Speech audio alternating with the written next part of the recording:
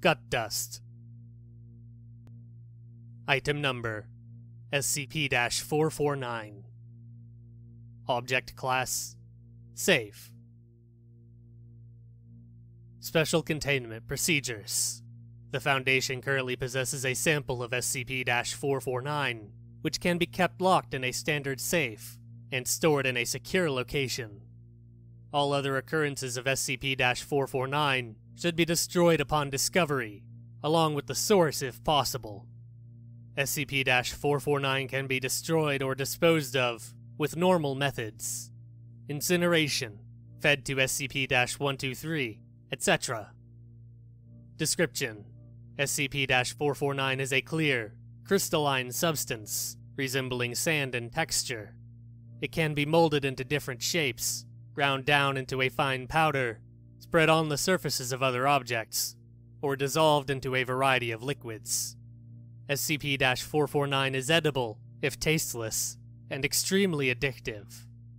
Upon digestion, SCP-449 releases two chemicals into the bloodstream.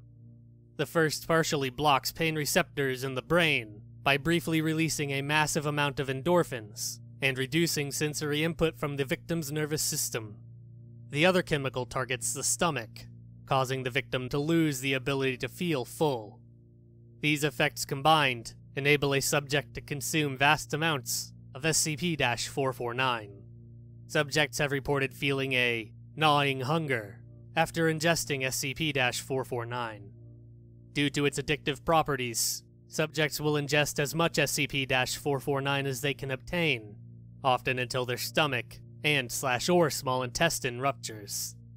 Because SCP-449 blocks pain receptors, the subject usually ignores any internal damage and continues to eat until death from blood loss or other complications.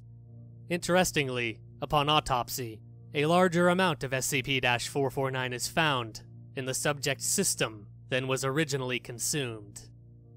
Addendum 449-1. Reports from Agent Blank describe several factories in Data Expunged that harvest large amounts of SCP-449 from the bodies of those addicted to it. For more information, see Field Report 449-1. Addendum 449-2.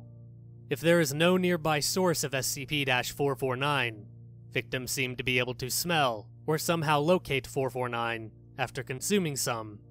They will instead devour the nearest granular substance, such as sugar, salt, sand, etc.